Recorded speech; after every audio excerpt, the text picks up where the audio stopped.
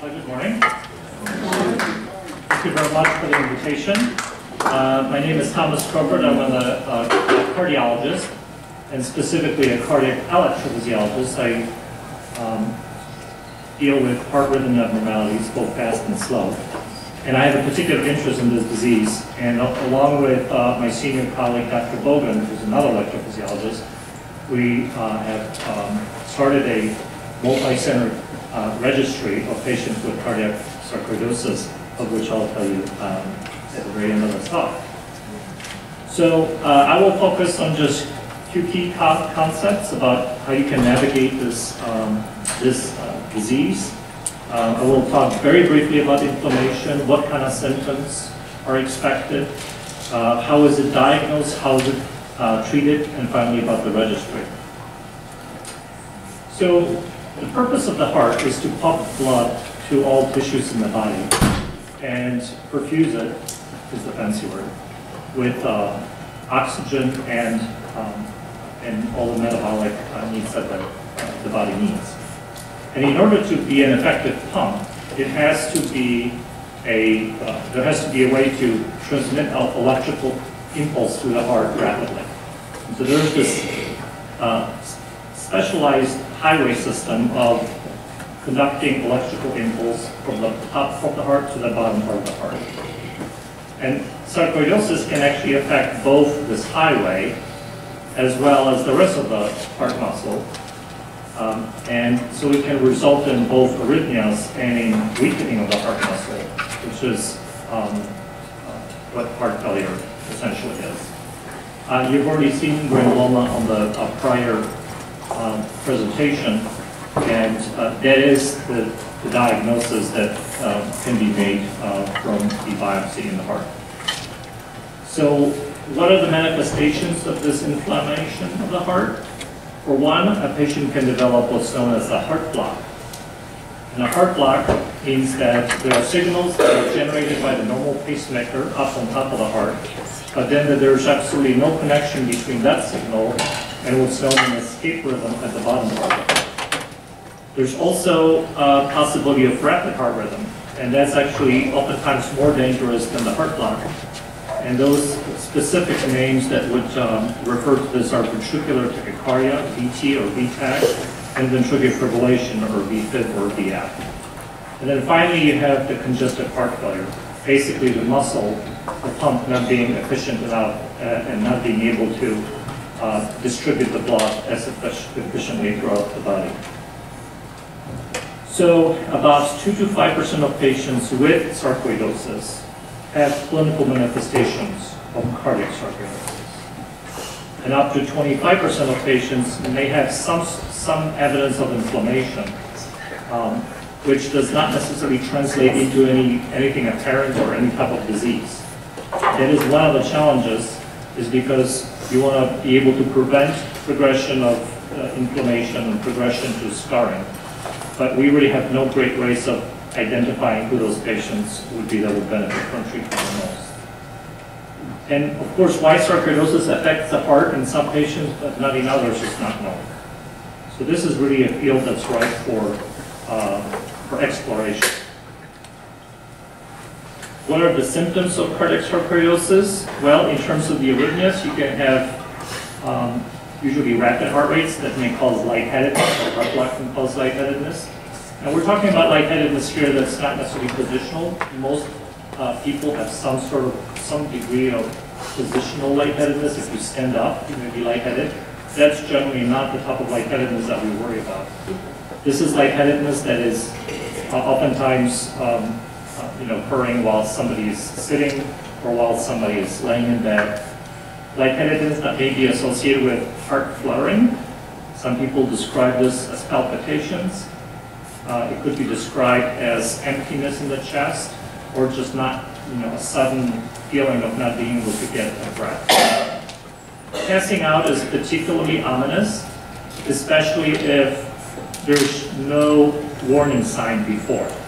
So usually when you're dealing with heart rhythm abnormalities, the events are sudden, and if they're reversible enough for the patient to survive, you basically don't really have a whole lot of symptoms before and generally no symptoms after. There was just this gap of time that you cannot explain when you were out.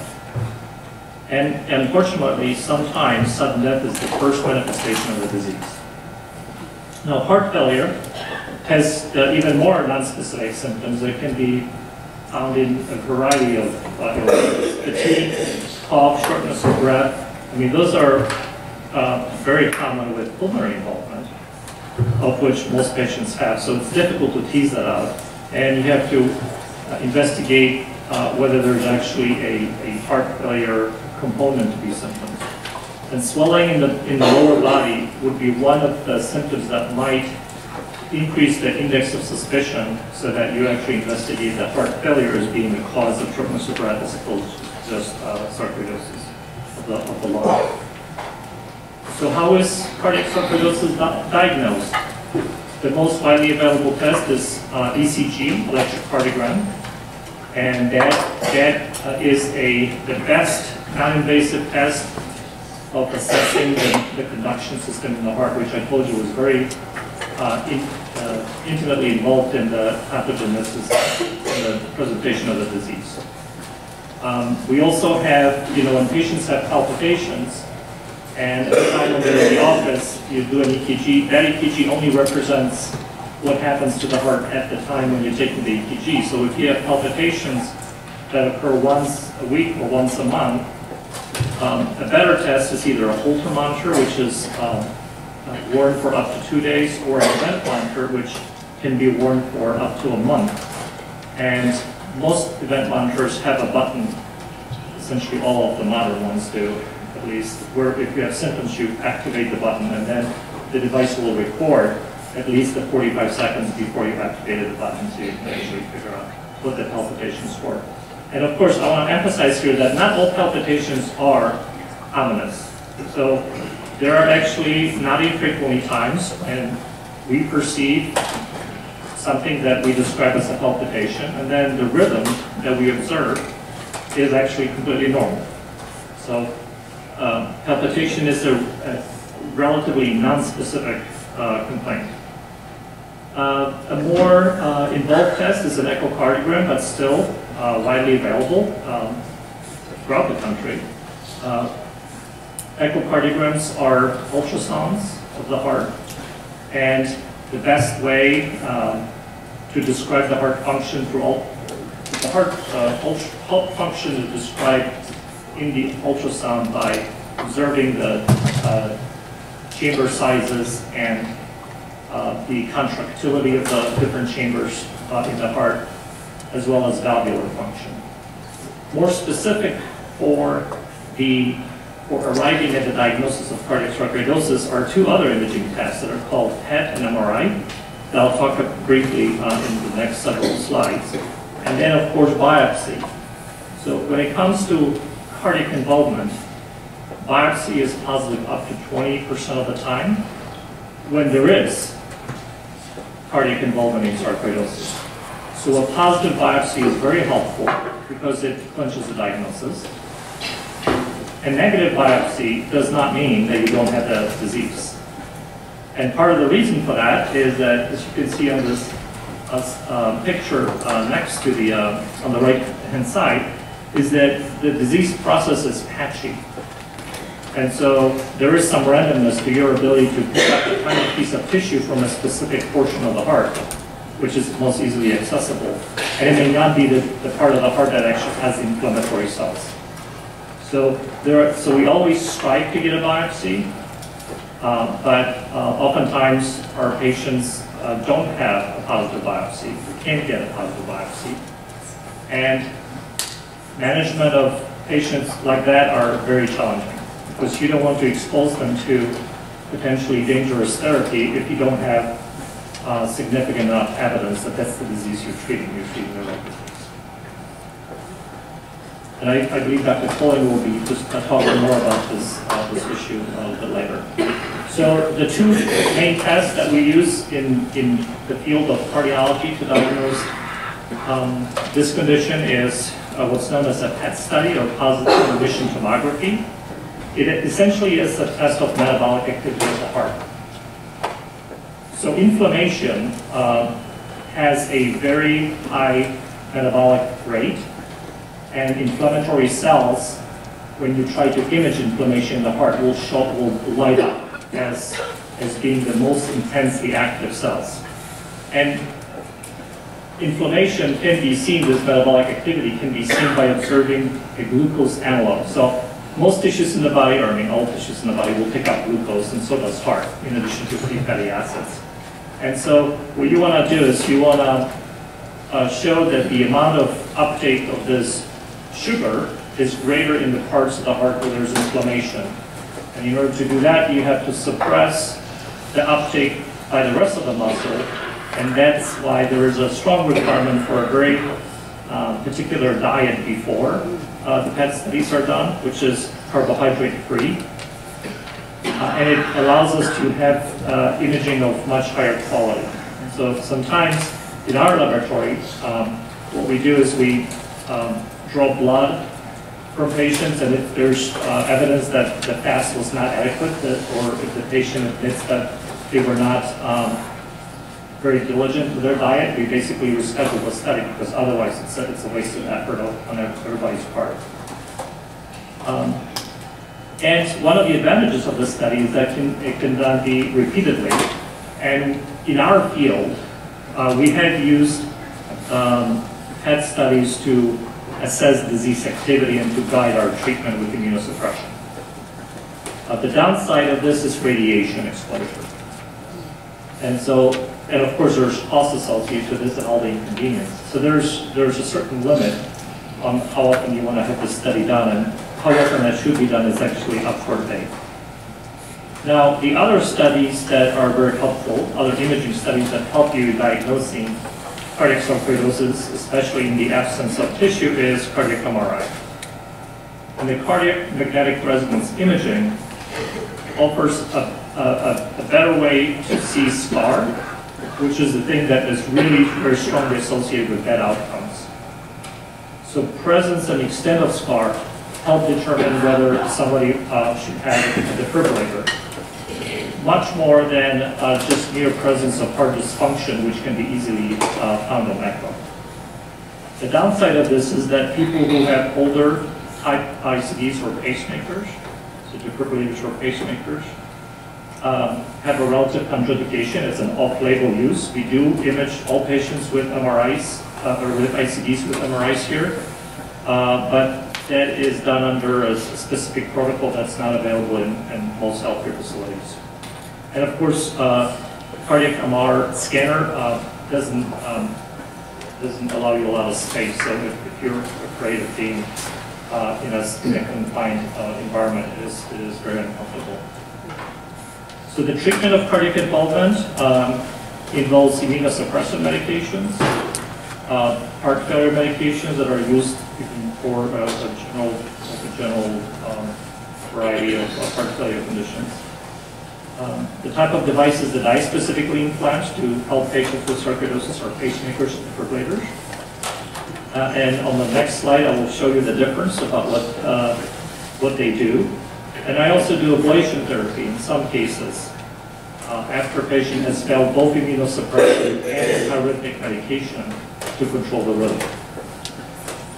So the way that we implant pacemakers is we find the vessel that drains your left arm, sometimes it could be right arm, and we put our leads, which are cable cords, into the heart. We advance it all the way into the inside of the heart, and then on top of the muscle and under the skin, we place this relatively small electronic device.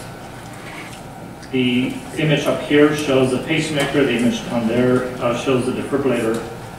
The difference between the two devices is that pacemakers prevent your heart from going too slow. That's the only thing that they do. And defibrillators, their goal is to abort a cardiac arrest. So basically deliver either rapid pacing therapy or shocks, high voltage shocks, to basically sync all the cells in the heart so that they beat together, so that the pump can actually function well. And defibrillators can also pace. These are the kinds that we would be considering for in patients with cardiac sarcoidosis. The implantation risks are relatively small. Generally, there's an overnight hospitalization, and having a device creates a necessity for follow-up. We normally see our patients at 1 week, at 2 months, and then every 6 months thereafter. This follow-up is facilitated greatly by home monitoring, which is now widely available with all companies. And so essentially, at the bedside, you have a monitor which can transmit information to us in case you receive a shock that you may not know about, or if there's a problem with some type of component of the device. So we highly encourage home monitoring. It also reduces the need for every 3-month visits in our clinic. Now, when should you seek a second opinion? Some of the things that I see that I believe patients might have benefited from an earlier second opinion is those who have unexplained heart block before the age of 60. You know, the need for a pacemaker is not unusual in that older age category, but really with the exception of very few circumstances, it's highly unusual before you're 60 years of age. So if someone needs a pacemaker for complete heart block before the age of 60, it should be considered seriously that they may have this disorder. And if you pick up a disorder like that early, you may be able to alter the natural history of the disease by administering immunosuppressants early. What would be some other triggers for a second opinion? Maybe if you have an established diagnosis of sarcoidosis somewhere in your body, and now you have cardiac symptoms, and the doctor doesn't connect the dots between the extra cardiac disease and the cardiac disease. And in this case, the biopsy and the advanced imaging with PET and MRI is key. And of course, anytime they have worsening symptoms and you lose confidence is probably another thing. Your provider is another reason for a second opinion. We generally do not restrict activity or work for patients with sarcoidosis, but that does vary on an individual basis. Just the sheer presence of cardiac sarcoidosis is not really a contraindication to activity. But in some patients who are too sick or whose rhythm problems get worse with activity, we would certainly make specific recommendations. Having a defibrillator placed in most jurisdictions precludes you from being able to be a commercial driver, and so there are certainly ways in which therapy and the disease can affect your ability to work and do things, but there are very few times when we actually constrain people from performing certain ordinary tasks. Now, healthy diet and weight control is very important, especially considering the fact that it's much easier to pick up weight when you're on prednisone, and so you have to have the mindset that you have to work 2 or 3 times as hard as everybody else to keep it off, and you're clearly vulnerable to infections, including the device infections. The devices, when they get infected, they have to come out in order for you to clear the infection. Bacteria stick to the pacemakers and defibrillators, and eradication of the infection is sometimes impossible without removal of the device. And so, of course, then this is a rare disorder, especially as it relates to cardiac involvement, right? I mean, sarcoidosis is not that common. Then you go into a disease process that affects up to 5% of patients with that rare disorder. And so there are many unanswered questions. What is the role of steroid treatment and how it impacts clinical course depending on the different manifestations of the disease? What's the effect of other immunotherapy? How would we best prevent sudden cardiac death? How should we risk stratify patients for this, and how often should we do that? The studies that have been done show that cardiac MR has probably most promising role in risk stratification. But if you have a normal MRI this year, should you get one 2 years from now, or 5 years from now, or 6 months from now?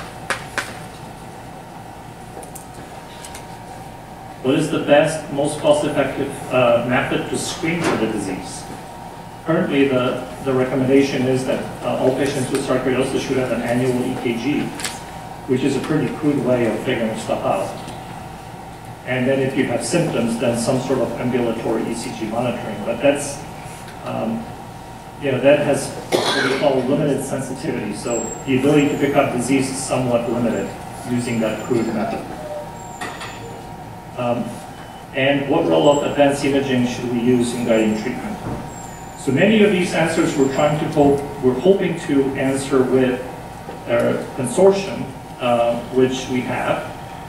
This consortium includes about 25 centers in the United States and outside, where we essentially just collect data on patients who have cardiac involvement with the disease.